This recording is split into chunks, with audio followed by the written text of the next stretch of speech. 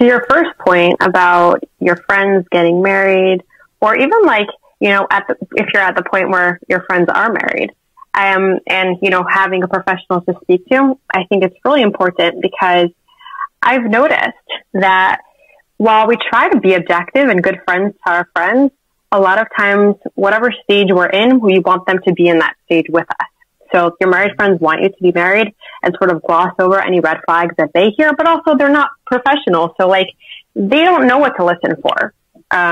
Your single friends don't necessarily want to let you go, let's say, to the other side yet. So they might not either have your, best interests in mind.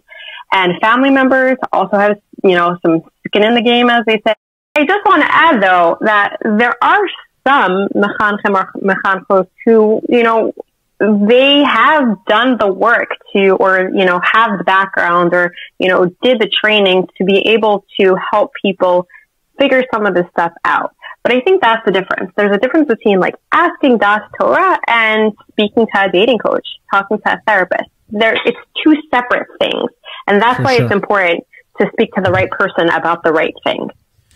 Oh, yeah, I love that. All right, 100%. And I love what you're saying there because, just like, you have a personal trainer who's going to, prepare you to work out. You have a rabbi to, kind of give you hashkafic, rabbinic, right? You'll have a dating coach for that. Nobody